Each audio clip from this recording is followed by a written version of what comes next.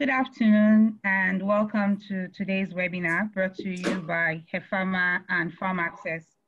Apologies for starting behind time. We had some technical issues. So at today's webinar, we'll be looking at practical steps in reducing COVID-19 in your facility. So we'll have one speaker, and after that, we'll have a duration of time for questions and answers. So today it is really about you. So all the questions and all the concerns you have about COVID-19, this is your opportunity to ask and get the information you require. If you have questions, please ask them in the Q&A panel, and our team will try and respond during the designated question and answer breaks. If we're unable to attend to your questions because of time, and then we'll respond to you via email. Because we have a number of people joining us from different parts of the world, we're very likely to experience technical hitches. Please forgive us ahead, but we'll do our best to respond to everybody. My name is Peggy Imuniovu, and I work with PharmAccess Foundation as a quality manager, and I'll be moderating this session. Now I'll be handing over to the Executive Secretary of HEFAMAA, Dr. Idowu, to give us her opening remarks. Dr. Idowu, please. Thank you, Peggy. Good afternoon, everyone. I want to welcome each and every one of us to this webinar. First and foremost, I want to apologize for starting late. It's due to technical issues, but we know the importance of having this webinar. We know that COVID-19 pandemic is a public health crisis and it has far-reaching effects. And one of the ways we are trying to use to control it is to prevent the spread of the disease amongst health workers. Suffice to say, in the last couple of weeks, over 100 health workers have been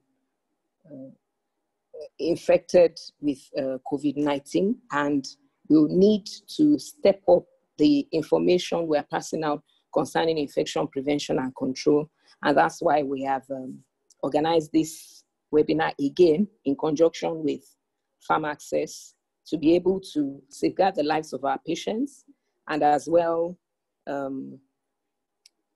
empower the healthcare workers to ensure that they are able to perform their roles in a safe way. Thank you very much. Thank you, Dr. Idowu. So our speaker for today is Dr. Folare Opawoye, who is a physician with specialization in infectious disease.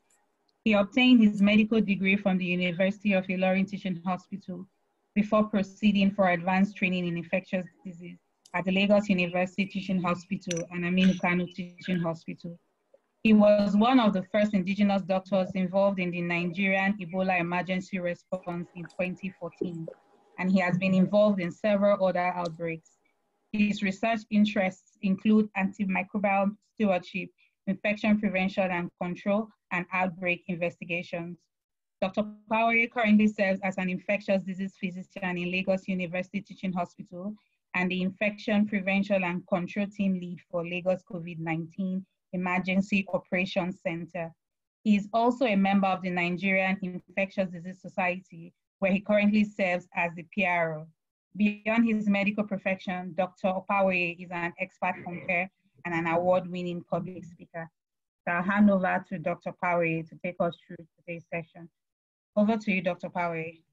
Oh, thank you very much. It's a pleasure and a privilege to be with you once again at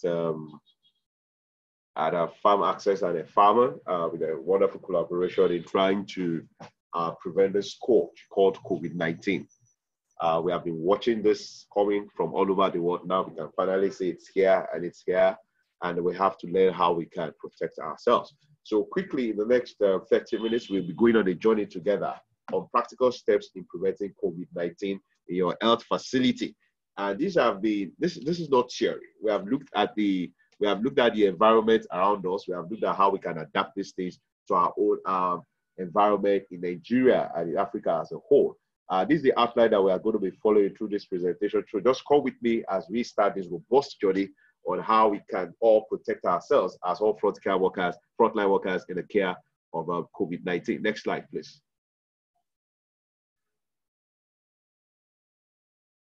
Thank you. So COVID-19, as we all know, again, just a quick reminder, was first discovered in Wuhan, China in December 2019, when a cluster of pneumonia cases were seen. Nobody knew the etiology, and by January 9, a new virus was discovered. And you know, the WHO declared it as a disease of public health, as a public health emergency of international importance in January 30, 2020. We had the first case in Nigeria in February 25. Who was an Italian national who came into the country, came in from Italy via Turkish Airlines. He came to Lagos, but went straight to Ogun State. And very brilliant doctors in Ogun State at the clinic there who saw him and had a very low threshold and very high index of suspicion. Immediately, they referred him to Lagos for testing, and it was discovered in February 27. By 11th of March, the WHO has declared the coronavirus as a global pandemic, and the disease itself was called COVID-19, and the virus was called SARS-CoV-2. March 16 was when the first case in Lagos was actually discovered, which was called the Lagos case, which was a young man who traveled in from the UK on the 13th, and the diagnosis was made on the 16th. And we have gone from that one case, as of yesterday, currently, Nigeria has 6,401 cases and 192 deaths. Next slide. And we can see the graph, and this is how it goes. In every country that has experienced this outbreak of coronavirus, it goes from very gentle, very, very, very gradual, and then there's this steep rise. Oh, you know, we went on for one case, we had two cases, we had cases in test for so long, and all of a sudden we can see how there's a logarithmic explosion of these cases. Also, the deaths follow the same pattern. You know, initially it seems so calm, and then it starts going on a very steep rise. Our hope is just that we wouldn't have that kind of scenario in Nigeria, but again, there's no scientific reason why this will not happen, because this is what has happened all over the world. Next slide. You know, the reality is that COVID-19 has totally changed the way we think and approach situations. And the truth is that we have not seen anything like this before. There's nothing that has shocked down the entire world like this in recent history. In recent history, even the world wars didn't do this. It has changed the way we live. All industries have had to change their operations. And the healthcare industry also had to adapt. And we have to evolve our practices to cope with this virus, because we are the ones in the front lines, and we have to be careful in seeing how we can cope with this virus, how we can live with this virus, at the same time preserving our lives. Next slide. When you look at the world of sport, for example, football matches have been cancelled. Liverpool now, we don't know whether they will win the league or not. Sorry to Liverpool fans. Major tournaments have been postponed. The Olympics, you know, the only time this happens is during world wars. The Olympics has had to be postponed. Tokyo 2020 will now be done in 2021, though it will still be called Tokyo 20. You know, in a pushback against the virus, that look, we have to continue our lives. Bundesliga restarted the last weekend, and there has been major changes in the way the sport is played. We don't know how long these changes will last. Next slide. Now, for example, this is Borussia Dortmund. They played a game against Schalke 04 over the weekend. And normally we can see how you celebrate goals. Goals is a thing of great joy to the team.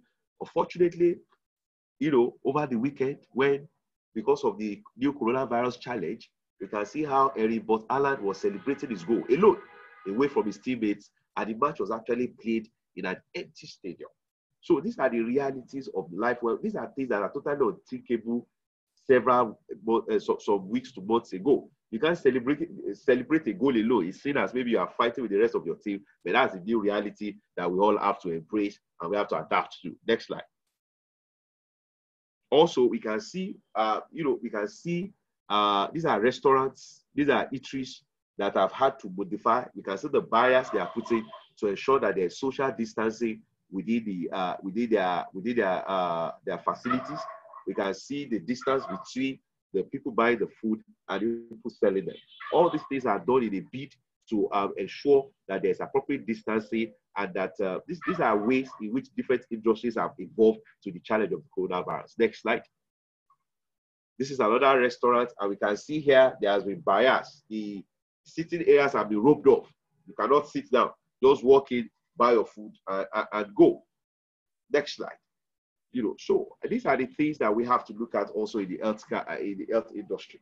Now, sorry about that. Now, as at today, actually, the number is not 200, the number is 300. More than 300 healthcare workers have been infected in Lagos alone.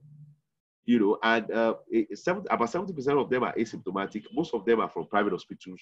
And we have had 4 deaths as at today. In fact, I got news of the latest death just after doing this slide. That was just yesterday.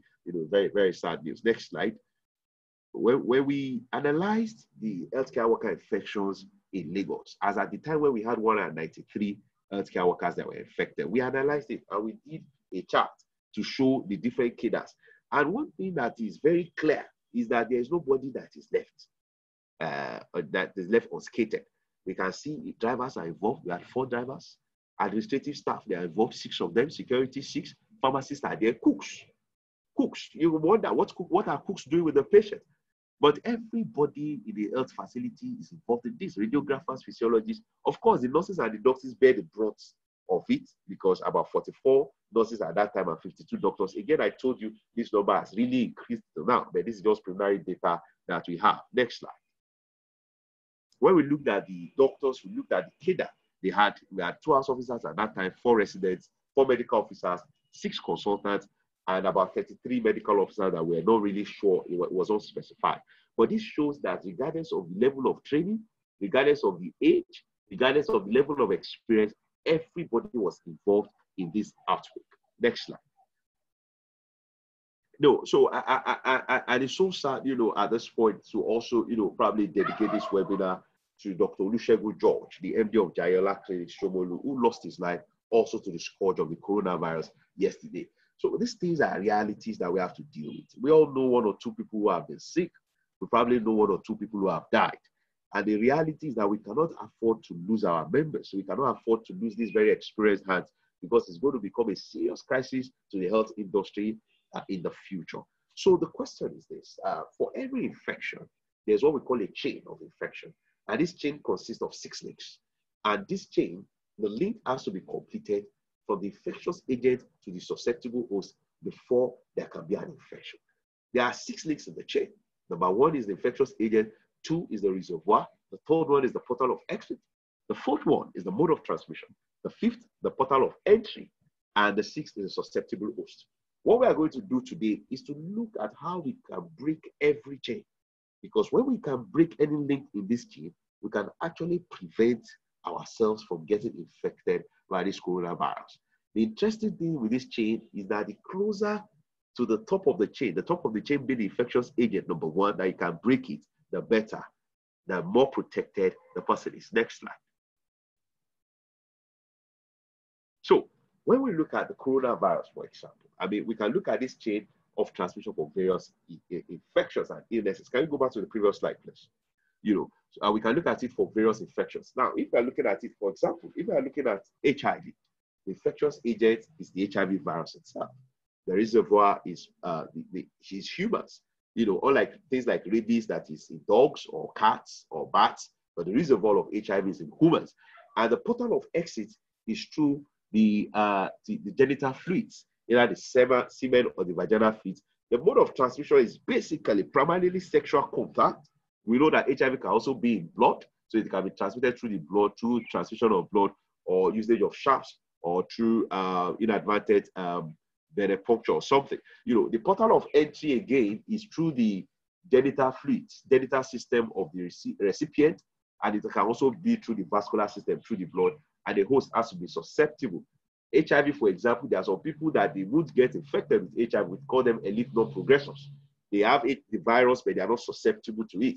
So this is an example of how this chain builds up. For every infectious disease, this chain has to be there, and that's the only way that people can actually get infected. Our job in IPC is to make sure you, at the level of number 6, the susceptible host, does not become the reservoir. So the infectious agent in COVID is SARS-CoV-2. That's the virus. The reservoir is the respiratory secretions. That is where it is. It is inside humans, inside our respiratory secretions for those who are infected. The portal of exit, how does it get out of the body, is through the respiratory droplets. The mode of transmission is probably droplets. It's a droplet infection, but it can also be through the contact That is when these droplets land on the mucous membranes, the nose, the eyes, and the mouth, and it can be what we call the opportunistic airborne, because it becomes airborne under certain circumstances. That should be clear that based on the information we have now, COVID is not primarily airborne, like TB, like measles, like chickenpox. Those are airborne infections. But COVID can become airborne under certain circumstances. I'm going to discuss that in this series. Portal of entry, how does it enter the next person? It's through the nose, the eyes, and the mouth. And the susceptible host, we know that everybody can have COVID, but the people who are susceptible to it are the elderly people and the immunocompromised. So let's move on. Now, we are going to, let's move on, please. Thank you very much. Let's move on. So now we're going to start from the top of the chain, which is the infectious agent. We know the infectious agent is the coronavirus. So the question now is, how do we get rid of this infectious agent? What can we do? Next slide, please. Next slide. So how do we break the chain at the level of the infectious agent? Next slide.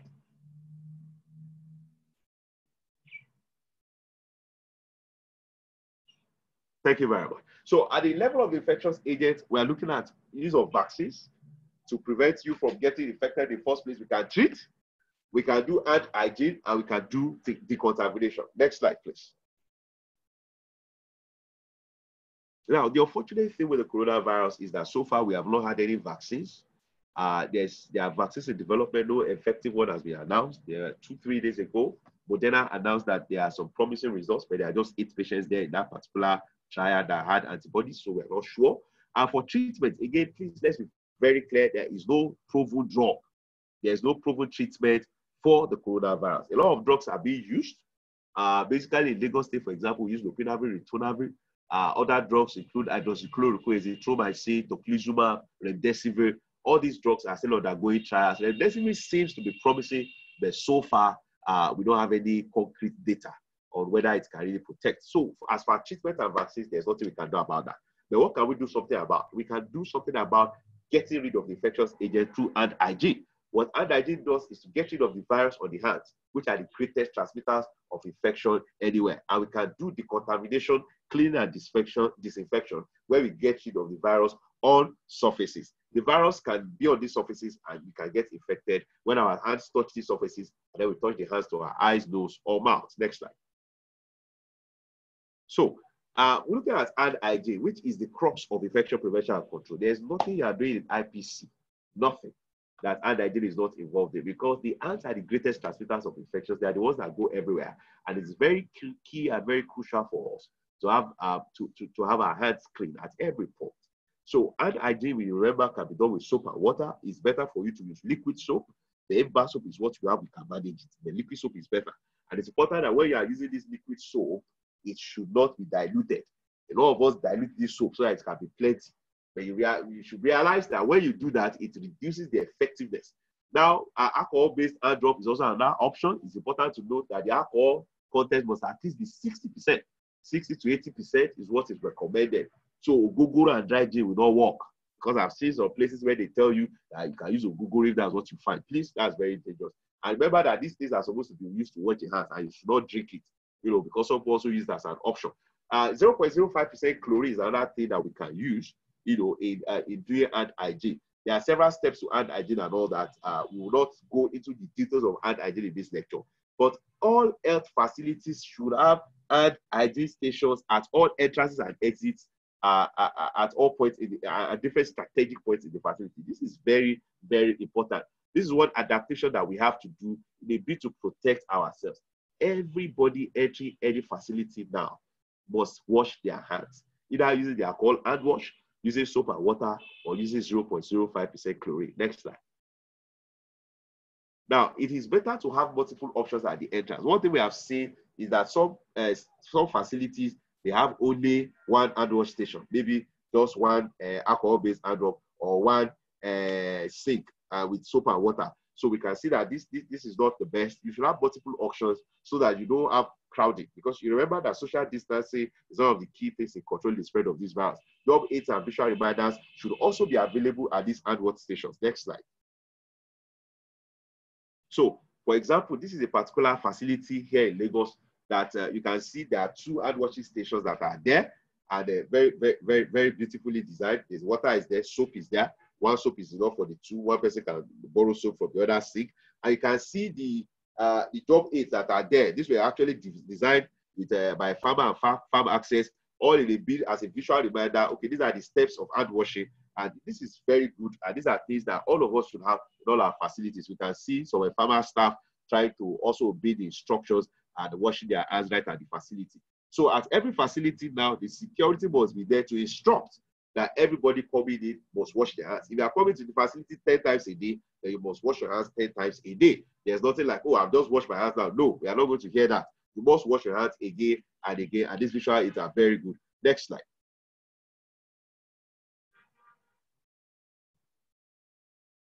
Next slide.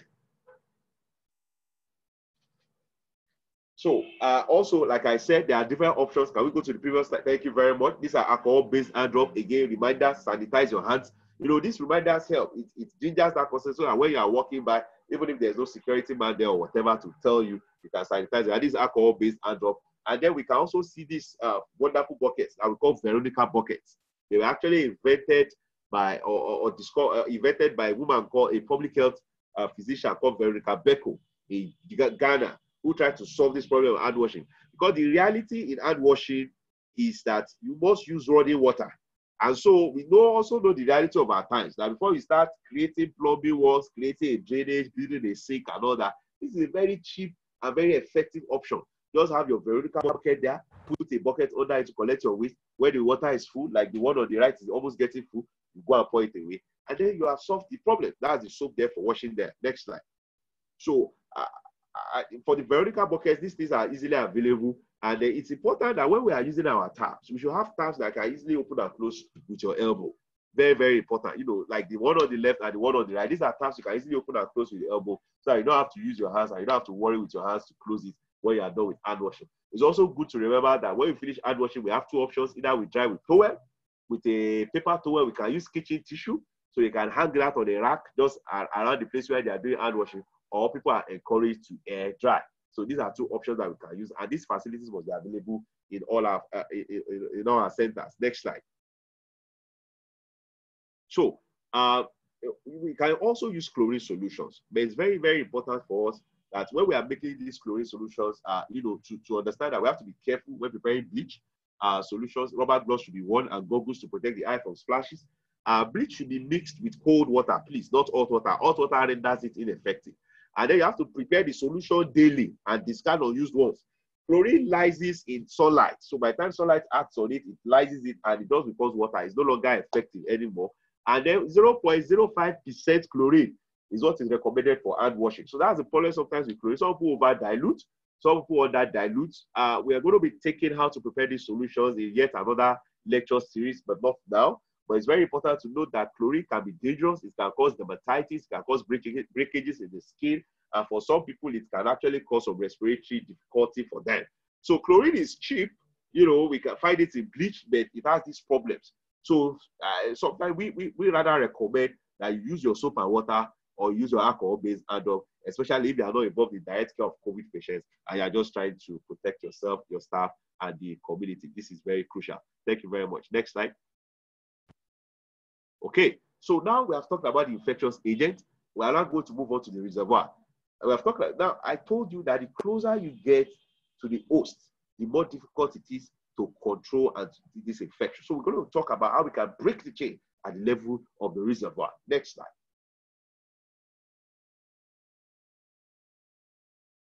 So like we said earlier, the reservoir of an infectious agent, as a definition, is the habitat in which the infectious agent normally lives, grows, and multiplies. For SARS-CoV-2, the reservoir is humans. It is living in humans. It's not living on the road. It's not living on the streets. It doesn't live in dogs. It doesn't live anywhere else. It lives in human beings. So it's very, very important for us to note now the problem with the coronavirus, and that's why it has been very difficult keeping this reservoir, is that there are asymptomatic and pre-symptomatic carriers who are capable of transmitting the infection. So it's difficult to identify who is actually positive. What we know is that people start spreading the infection from 2 days before to 14 days after. That is when they are shedding the virus actively and they are infectious. And so because of these asymptomatic carriers, it becomes very difficult to know who is actually carrying what. And that's a problem with screening, which we have to face the reality that eventually there is no country in the world that was able to stop coronavirus at the airports. And that is why, despite all the screening levels at the airports, what we eventually tried to do was to make sure that there was a lockdown so that it stopped all movement. So what you need to do as per the reservoir, which is in humans, is to stop, have a screening point. When you screen the patient and you suspect, you isolate, and then from there, you move the patient to an holding area. The holding area is supposed to keep the patient with some care, pending when the patient is evacuated to a treatment site. Next slide. So all efforts should be made to ensure that COVID-19 patients do not get into the general flow of the health facility without taking necessary precautions. Now, having said this, I should also let you know that despite your best efforts, there is a very high chance that you may still fail because of the protein manifestations of disease in these patients, and also because some people may not have the infection initially, and they can have the infection later as you are moving into the facility. So it is very important to realize that. Now, all hospitals must have a closed entry point manned by trained security or front desk personnel. Ladies and gentlemen, this is not the time where anybody can just walk into a hospital. It's not allowed. We have had cases in Lagos where people walked into hospitals and, but they had already entered the facility before they discovered that they were COVID positive patients, and you can kill the pandemonium, you can kill the kind of crisis that they caused. So you must have a closed gate. There must be a form of barrier that is not allowing a patient to just walk into the facility. You must have a screening questionnaire for all entry into the facility, both for staff and for patients. And this is very important. A lot of times we forget that anybody can get infected with this thing. So the emphasis is on without, and we forget the enemy within. The experience we've had in Lagos is that many facilities, many healthcare workers, doctors, cooks, security men that got infected, they got infected through another healthcare worker. So our screening should be for everybody, whether staff or for patients. When they are coming in, their temperature should be checked and should have a basic symptom check. Now, it is very important to communicate clearly to the patients and staff about your protocols. Now, we know private facilities, the patient is coming in, he demands a level of service. And so all of a sudden, this man has been coming to your facility for 15, 20 years. Now you are telling him to wait, stop here. You're asking him funny questions. He wants to see the doctor, the security man that is talking to him, or is the receptionist. These people can get angry. And so you must send a kind of message to them, even before now, that look, this is what is going on. It is very clear so that everybody understands. And once everybody understands, it becomes easier to comply. Patients must be screened in their cars or a screening tent. Now, every facility, you don't just allow patients to come down from their cars. So your gate should be closed, and then you have the security go and ask questions right outside the facility. Sorry, can we go back to the previous slide, please? So it is also good when you have a written notice. A written notice, you can send messaging to communicate to your patients. Now, look, these are the new protocols because of the current circumstances. And when there are difficult cases, there should be a clear way it can be escalated to the top management to deal with it in case you have difficult patients. Next slide. So, security should be taught to wear their face masks properly and keep their distance from the patient while screening. So when the patient comes in, it doesn't mean that you should go and put your face inside the patient's mouth. But when you are screening the security, because if the security can act as a point of entry to the facility. So it's very important that you also train the security properly. They should wear their mask and keep their distance from the patient. You must have written down protocols and SOPs for your facility. It's very important. The advantage of writing something down is that it makes it clear. It is written down, it is clear, there's a company policy, and everybody can work with it. And then there must be a clear line of communication from the security to the medical staff on duty. Now, we know the security is not supposed to make these decisions, but at the same time, you must have a clear line of communication. Okay, when the security flags a patient, what next? What do we do? What is the next step? It must be a very, very clear and precise line, and you must actually run drills to ensure that there is no problem. All facilities must have an IPC focal person to liaise with the relevant authorities. The job of this focal person is to make sure that your protocols in the facility are followed, and this person is the person that will liaise with the authorities to ensure that everything is fine. Now, it is very important, please, this is very crucial, that no patient, please, I beg again, no patient should be turned away without a concrete line of action. What we are seeing now is patients being rejected at healthcare facilities because of a suspicion of COVID. And some of them roam around, get into 5, 6, 7 hospitals. Eventually, some of them die in the house. I still got a report this morning of a young man who died at home. Suspected COVID case, he wasn't accepted in an hospital. So we shouldn't just turn patients away. There must be a clear line, a clear concrete plan of action before they leave. Next slide.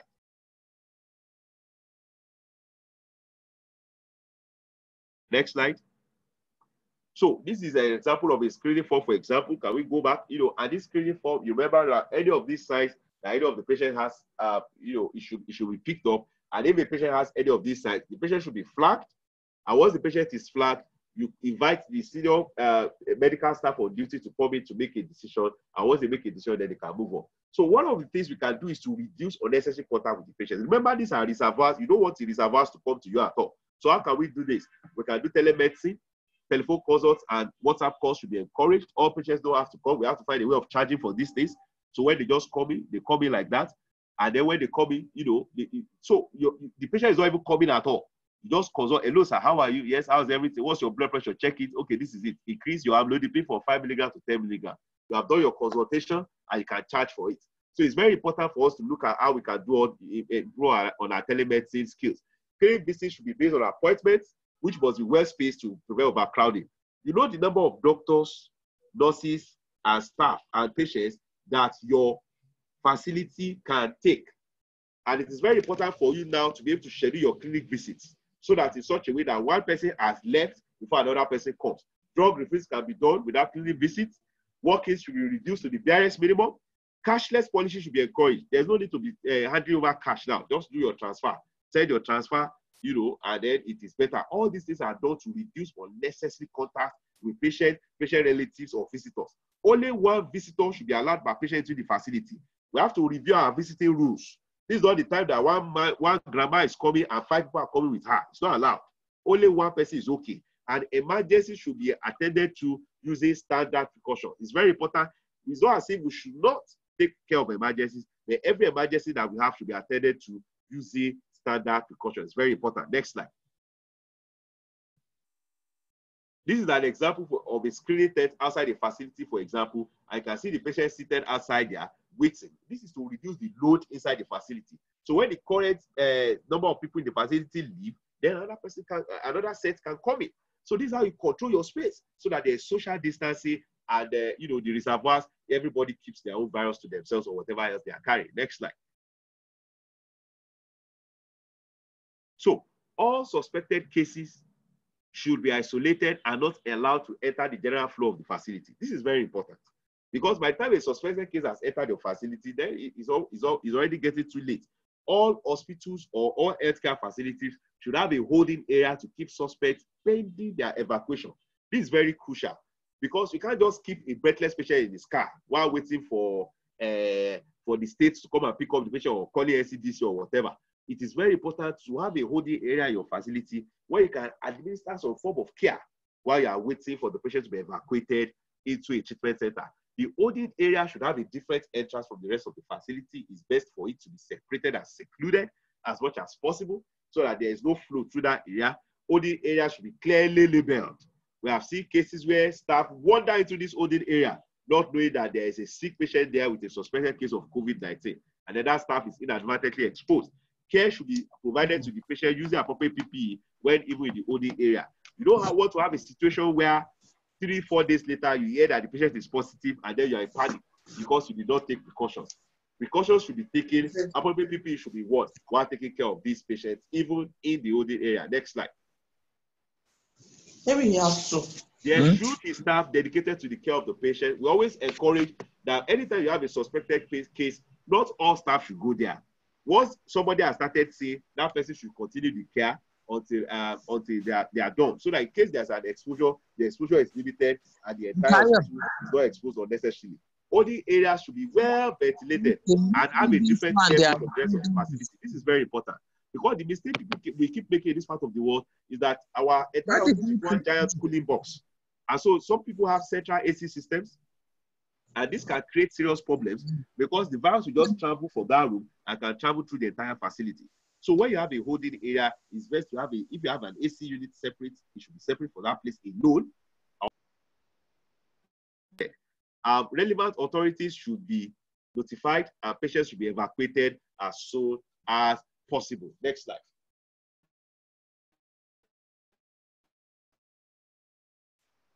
Okay, so we've talked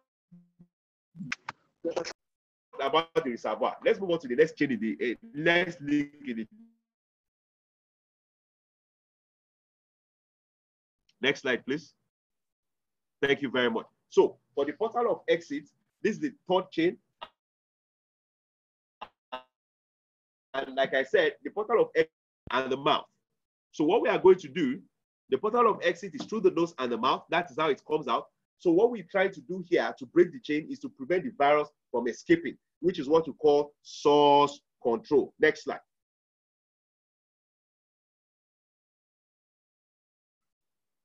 So how do we take care of the portal of exit here? How do we prevent the virus from escaping? Cough etiquette. All patients with respiratory symptoms, they should be taught to cough into their elbow instead of using their hands. And when they are coughing, if they are going to use their hands, they should cough into tissue. All patients with respiratory symptoms should be given a medical mask. Now, I always say that if you have 2 face masks in a facility, only 1 face mask in a facility, and you have a patient that is coughing, don't wear the face mask, give it to the patient. Because when you give it to the patient, you have cut off the virus from the source. Patients, please, should not be placed on N95 face mask for any reason. The N95 face mask is extremely, extremely uncomfortable. And you cannot ask a patient to wear this. It's unfair to the patient and it's not very effective. Other patients that are coming to the facility can be asked to wear cloth mask. Now, we know that the cloth mask is not as effective as the face mask, but the face mask should be absolutely reserved for people that have respiratory symptoms or people that are taking care of the respiratory symptoms, so that the cloth mask can be worn by every other person. And facilities are encouraged to have a stock of all these masks in their facility, so that when somebody is coming who doesn't have them, you can easily give it to that person and everybody ends up getting protected. Next slide.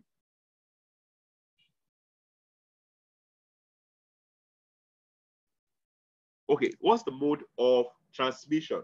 That's the next link in the chain. We are up to number 4 here. We can see we are moving closer and closer to the susceptible host. The mode of transmission also is very important. What are the things that we can do to break the chain at this mode of transmission? Next slide.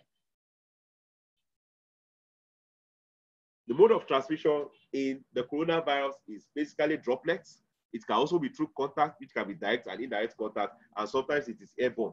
Now, what we are trying to do here is basically we want to prevent the virus from traveling from one person to another. That is how we are going to break the chain. Next slide.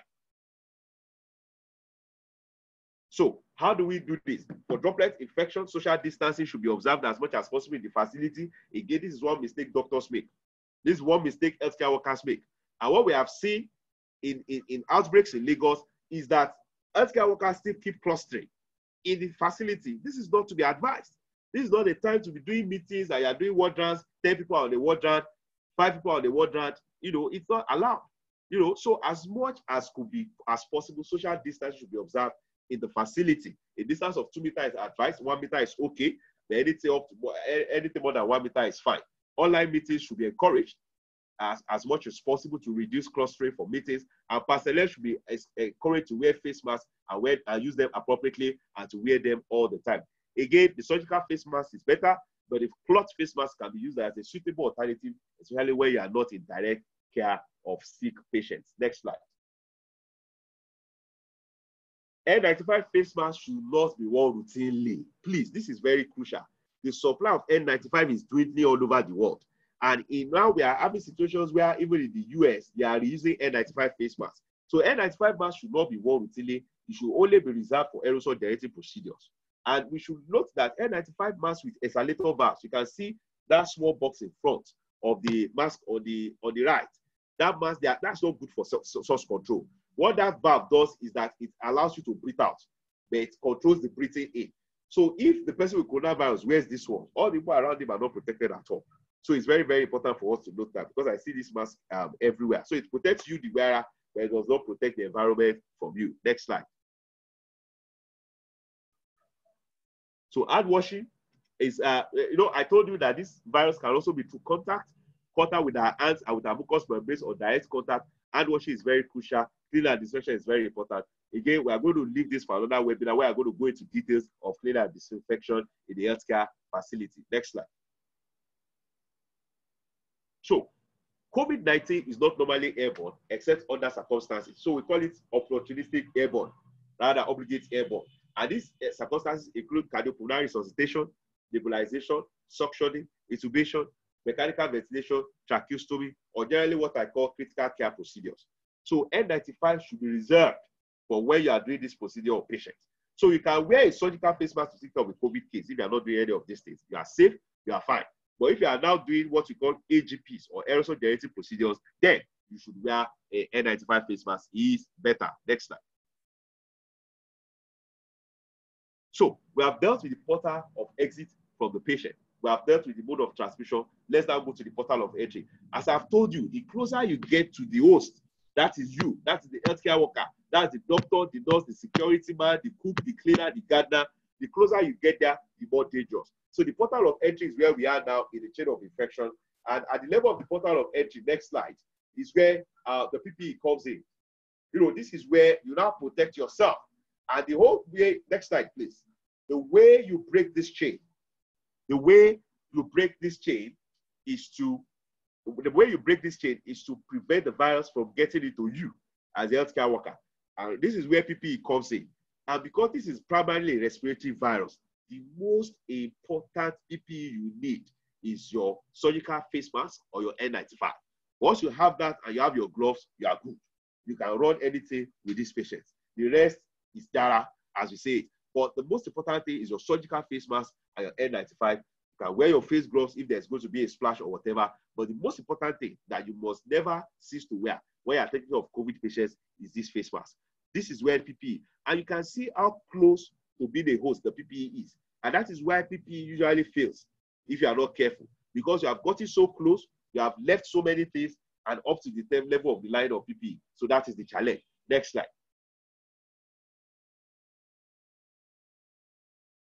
So we have now gone to the last link in the chain of infection. We have gone from the infectious agent to the reservoir, the portal of exit, the mode of transmission, the portal of entry, and now we are at you, the susceptible host, you and I. That are the host, we are the frontline workers, we are the ones that face these things. What can we do at this level to try to break the chain? It's already getting too late.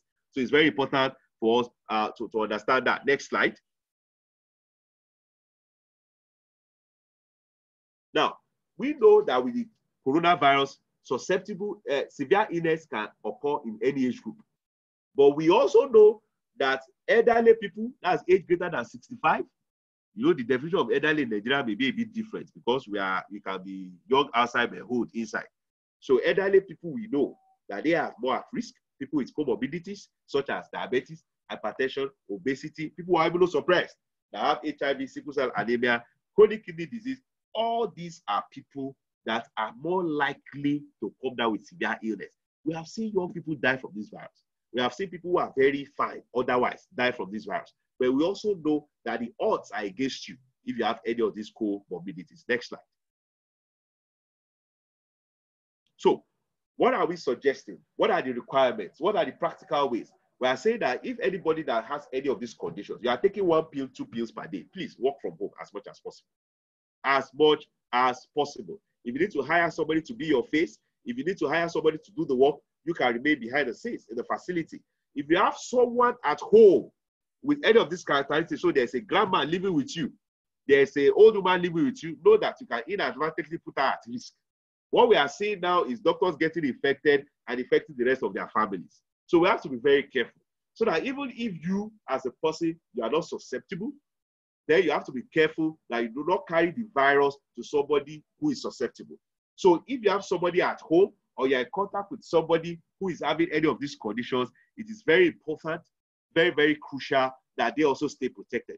So we have had people who have had to leave the house and have an alternative arrangement where they are taking care of COVID patients because of the old people that are living with them at home or people with comorbidities. This is very important. Next slide.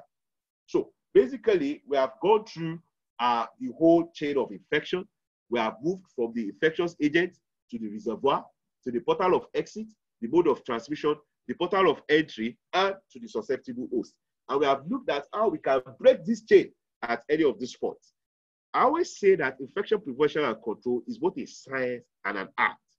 The science is what we have discussed. The art is now how you look at it and how you adapt it to your own society, to your own facility, to your own particular center. It is very, very important to know that we have to be very creative when we are coming upon solutions in a way to prevent ourselves. The COVID-19 epidemic and pandemic, rather, is upon us. Healthcare workers, all of us, whether you are taking care of these patients directly or you are anywhere, once you are an healthcare worker, we are all in the front line in this pandemic. One of the people we've had suspected deaths from COVID is a driver, and you have to be very, it's really sad. So everybody is involved, and we must be equipped with practical tools to protect ourselves, our patients, our colleagues, and our communities at hand. This has been a particularly trying time for us as doctors. Many of us as nurses, as pharmacists, as medical lab scientists, as dentists, I'm sure by now we all know somebody who has been sick from this virus. We probably know one or two people who have died. And we don't know how long this will continue. It's not looking like something that will stop at any time. It's very, very important for us to learn these ways we can protect ourselves, how we can adapt and evolve with this virus. And we have to conquer our fear of the virus and not allow the virus to conquer us. Thank you very much. So these are my references. Next slide. Thank you so much for listening. I now await your questions. Thank you. All right. Thank you so much, Dr. Pare. What a time to be alive. So we have numbers and numbers of questions, but I was wondering if it would be okay to observe a 30-second silence for Dr. Olusegun of Jayola Hospital, who we have just recently lost. If that's fine, then we can do that for 30 seconds.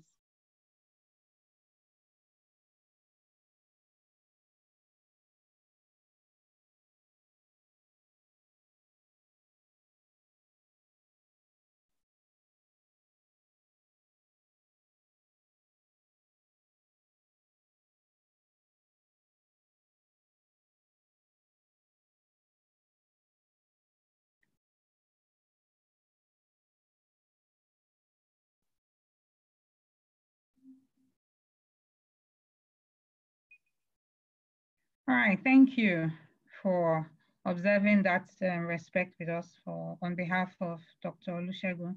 So we'll go now into the question and answer section. So the first one here is that with the continued use of the nose mask by the populace, don't you think this could cause very serious health problems by continued inhalation of carbon dioxide? Dr. Power, are you there? Yes, I am. Thank you very much. Thank you very much as well. So basically, there's no data that shows that when you use a face mask, you are going to have carbon dioxide poisoning. We don't have any data on that, and so I know WhatsApp has been a very big enemy. Somebody just sits down, does a voice note or does one funny WhatsApp presentation here and there. And I saw that WhatsApp message going around that face mask is dangerous and all that. No, it's not true. It's not true. What we also know, if I could add, is that face mask is not the be-all, end-all of protecting yourself from coronavirus. It's social distancing that should be emphasized.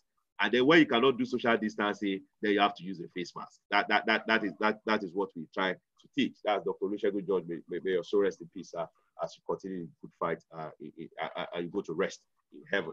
Thank you very much. So those face masks can be worn without any danger of carbon dioxide poisoning. Thank you very much. All right, thanks. So another person wants to know if the presentations will be made available. Yes, everyone who has registered for this webinar will get the presentation as well as answers to the questions that will be asked during this webinar.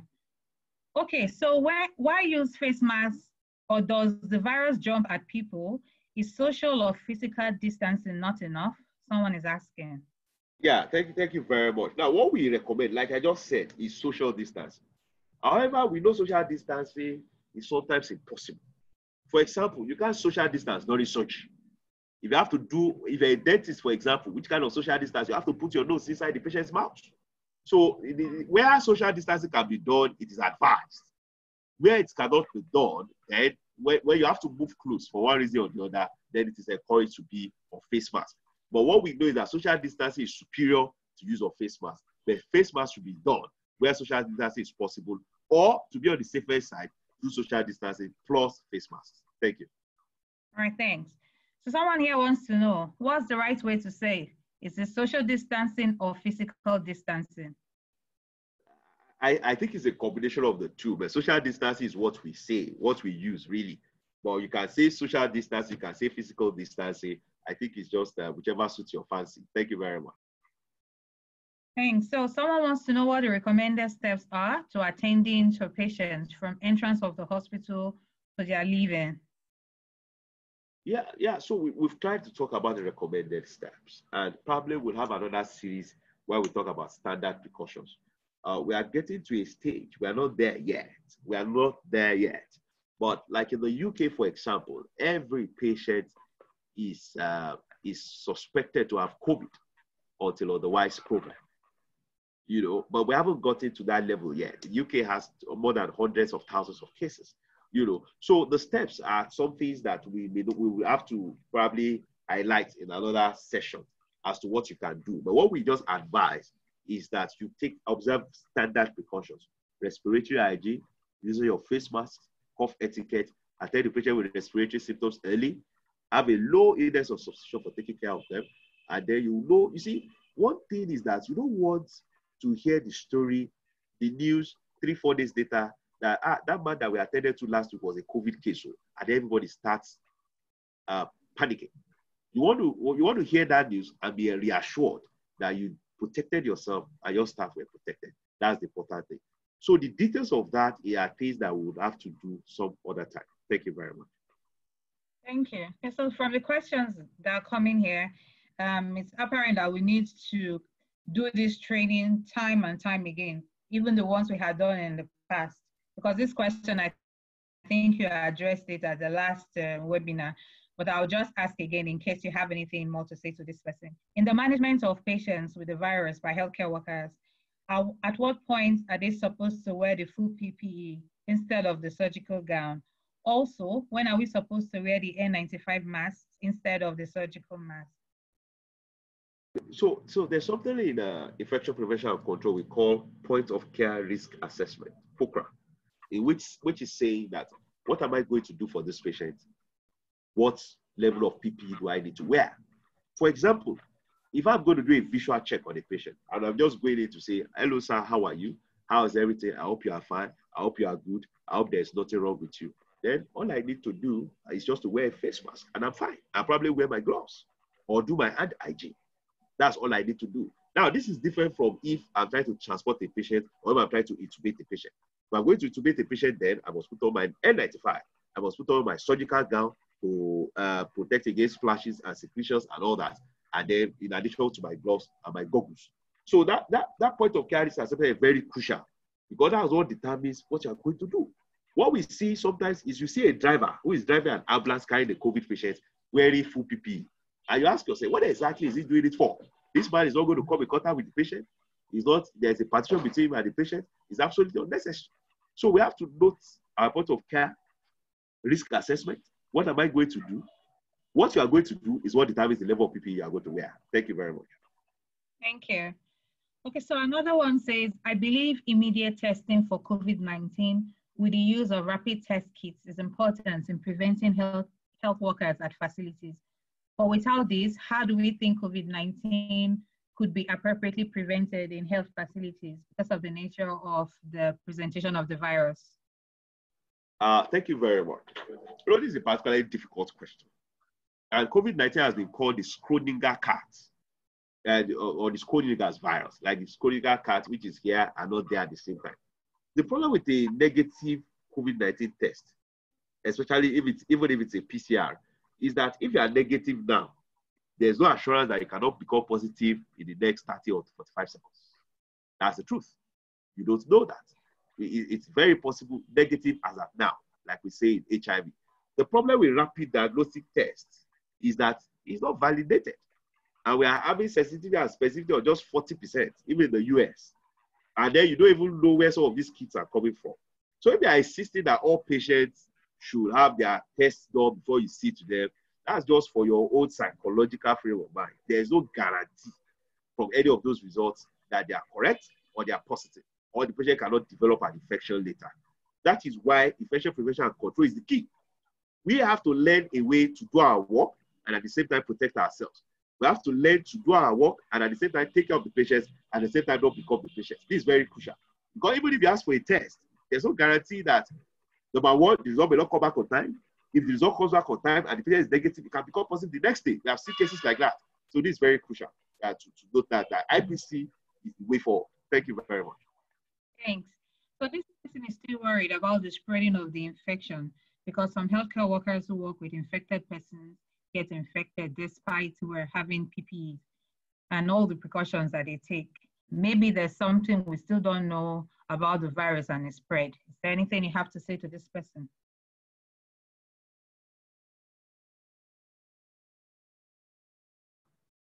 Okay, thank you very much.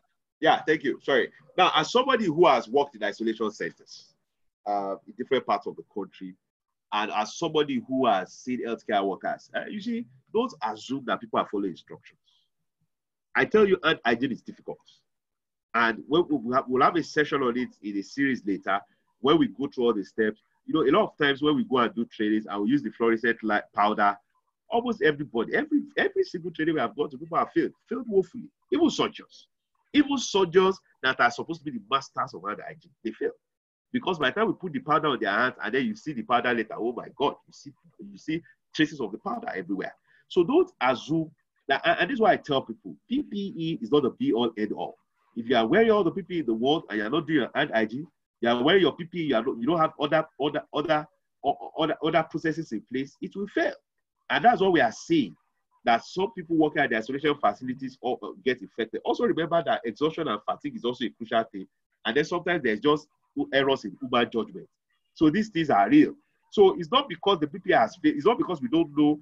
Well, there's still information we don't know about the virus, but we know to an extent, we know enough to an extent on how to protect ourselves, at least for now.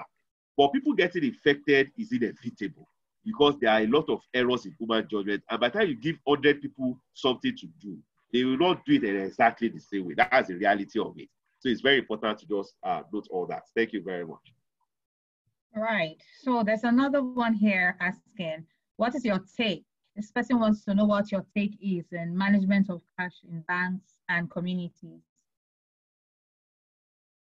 Management of what?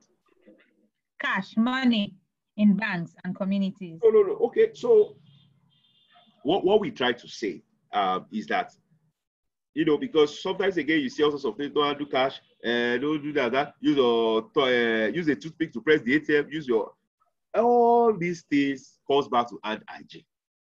By the time we do our hand hygiene, we are sorted. Because the virus will not drop from the body inside your system. The virus will travel to your hands. So once you take care of that vehicle, that mode of transmission, you are fine. So you can handle your body anyhow. The important thing is to wash your hands after touching your body. And if you cannot handle the body, then you can give it to me. I will handle it for you. So the crucial thing is to wash your hands. That's why I said hand hygiene is the crux of IPC. Once we sort that out, every other thing goes as an addition, as an addendum to it. Thank you very much. Thank you. So just to say that from the number of healthcare workers who are getting infected in Lagos and around the world generally, and the number of persons in this webinar at the moment, and the number of questions we're getting, it's now become vital that we repeat this sort of sessions time and time again, so that people are aware and people are carried along with what is going on. And now, not just the clinical staff. From your presentation, we can see now that even non-clinical persons who work in hospitals are getting infected. So would encourage owners of facilities to get as many people who work in their facilities to join into the webinars so that they can pick one or two information. All right, thanks. So another person is asking, do you allow patients who refuse to use the washing hand basin but the hand sanitizer to enter the hospital? No. That's why I say you must be clear about your protocols. You must be clear about your practices. One of the things we had experienced earlier when we were doing screening at the airport is some of the big men refused to be screened. And some of them eventually came down with the infection. So this virus has been a leveler, sort of. So whoever is coming to your facility must wash his hands. That's why you give them options. Either you use your if you have a alcohol hand rub, you can use it. You can use your soap and water, but you must wash your hands. Because that man that is refusing to wash his hands will refuse to wear face mask. He will refuse to, is the one that will bring 10 people into the facility. He will refuse to follow your instructions. And if he's not following your instructions, show him the door and tell him where to go. So it's very important. This is not a time. Look, we can see what's going on all over the world. Lockdowns here and there, no international flights. Okay? This has never happened before.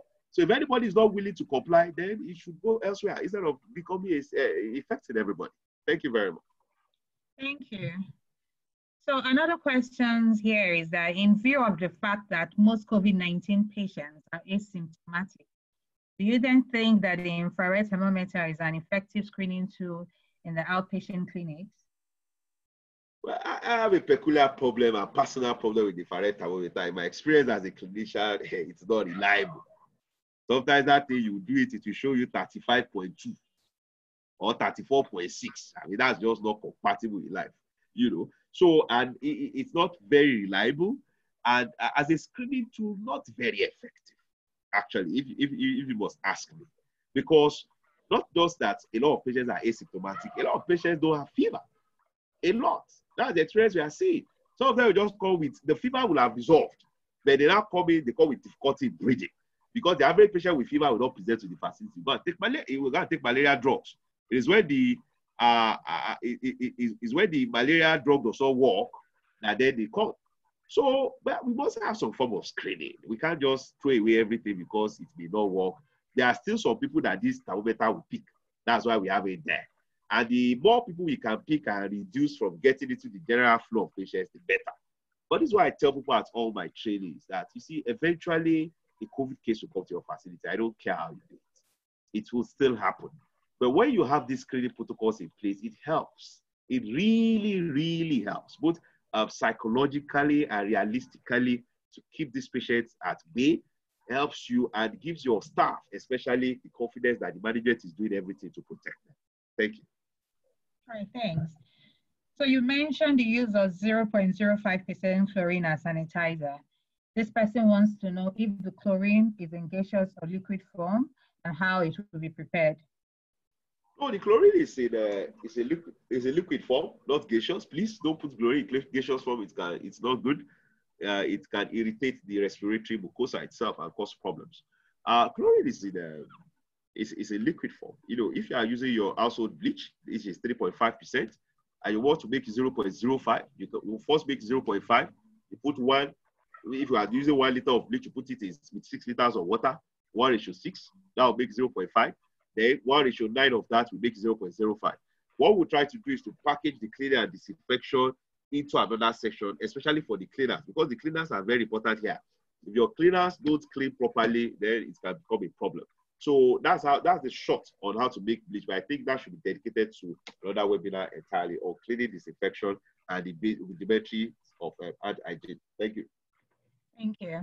All right, so we'll look into that webinar and how people can gain from that.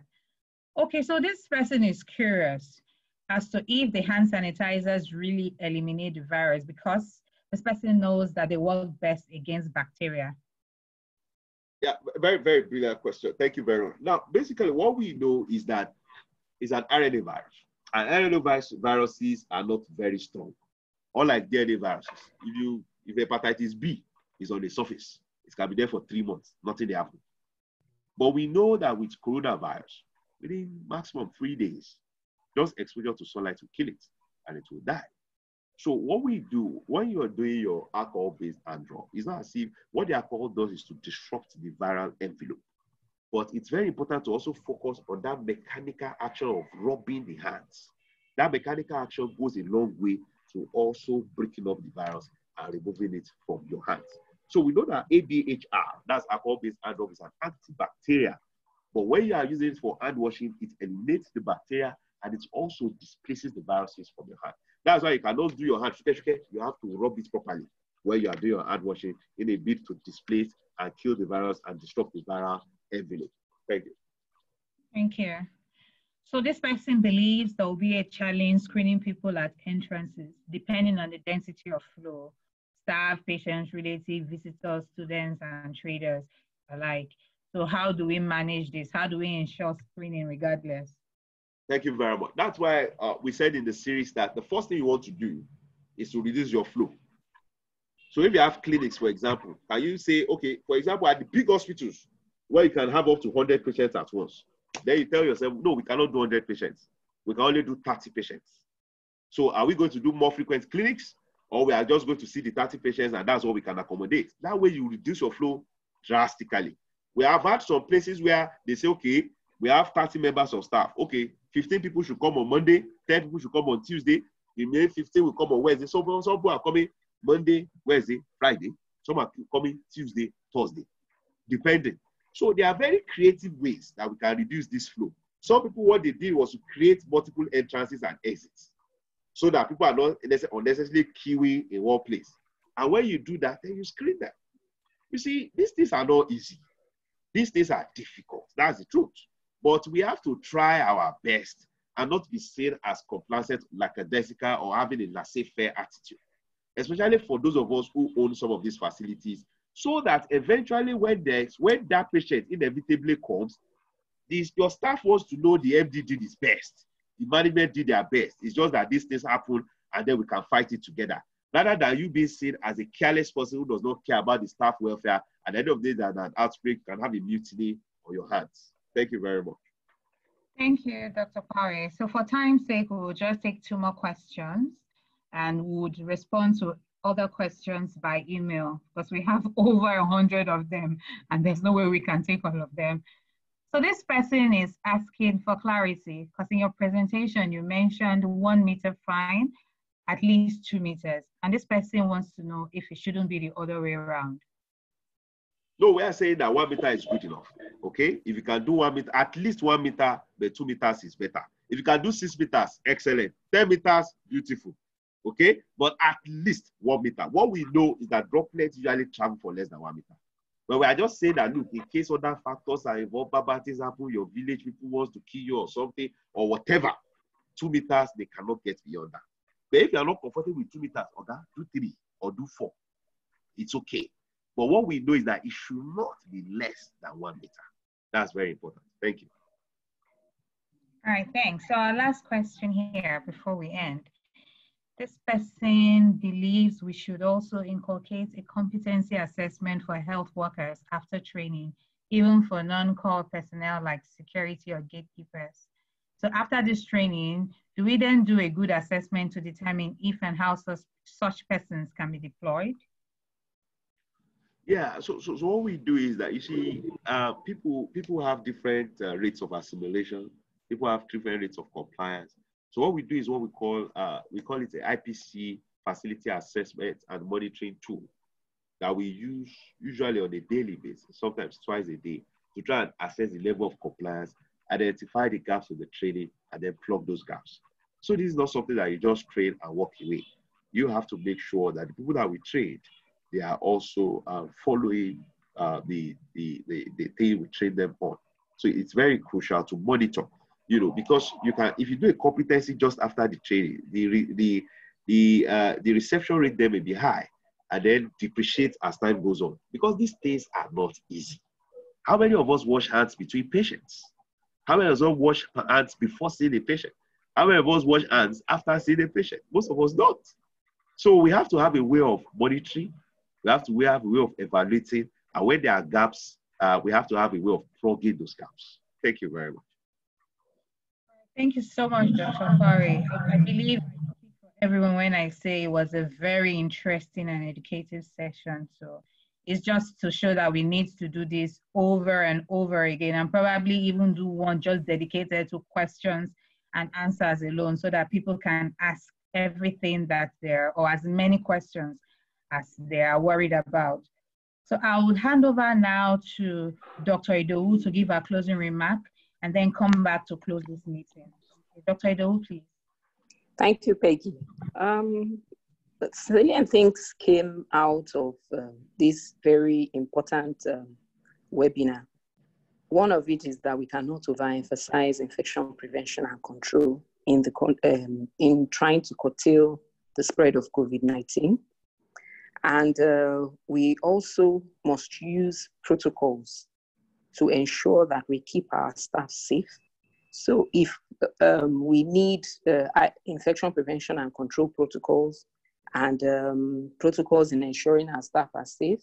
We have one that has been developed by HEFAMAA. We're hoping that Dr. Okpaoye would help us to review it, but at least you can go to www.hefama@lagostate.gov.ng, which is our website, to access the one we have currently.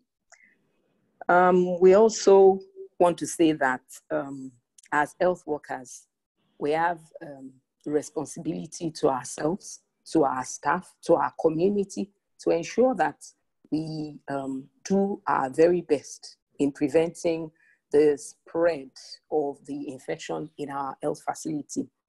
And at this juncture, I want to thank everyone who joined us today. We say that we cannot have had this webinar without you. Thank you so much. To Dr. Okpaoye, as always, my team lead, thank you so much for the insightful lecture. And to my partners in progress, HEFAMAA's partners in progress, PharmAccess, we say a big thank you. And you know that we're going to have another webinar because so many things have come up from this one. Thank you so much for joining us. All right, thank you, Dr. Idowu and Dr. Okpaoye. For the participants, thank you for attending. Please check our social media handles, HEFAMAA and PharmAccess, so that you're updated as to when the next session will be. Thank you for attending today and do keep safe. Bye-bye.